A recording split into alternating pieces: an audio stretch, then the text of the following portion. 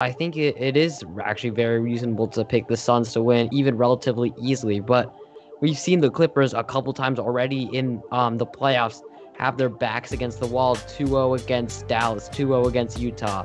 Even though they were winning 3-2, losing Kawhi Leonard, how does that affect them? And they answered every time. They have good players like Paul George, Terrence Mann, and Reggie Jackson.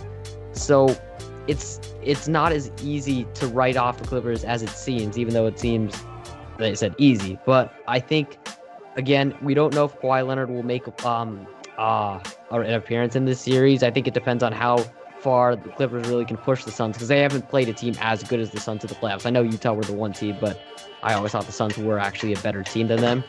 So that being said, I think it's going to come down to the wire. I'm going to go barely Suns in 7. I think it's going to be that close.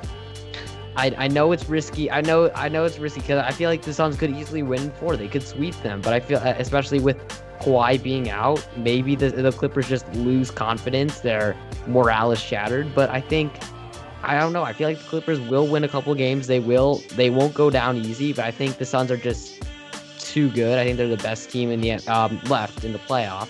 So for that reason, I'm gonna go with Phoenix in 7. Who would have thought you'd ever be saying that? I know.